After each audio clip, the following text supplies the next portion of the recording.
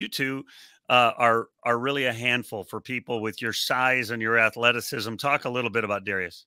Man, Darius is like so athletic and like he can do so much stuff. He can like pass really well. He can dribble really well. He's like a great defender. So it's always great to play with him because you know he got your back at all times. He might be the most ferocious dunker in the Valley. What do you think? Yeah, I've seen it on practice a couple of times, so I can definitely agree with that. Talk to me. You mentioned Connor Hickman a minute ago, and I just read something online. Somebody posted that, oh, Connor's bench pressing this and he's deadlifting that, and I know Uh, he's a workout guy and he's a hard worker. But talk about his game on the floor and maybe his obviously guards have to be leaders at some level. His leadership role. oh, he's a great leader. Like he's the first one to like step up and like tell people when they're like not doing as well, like call people out.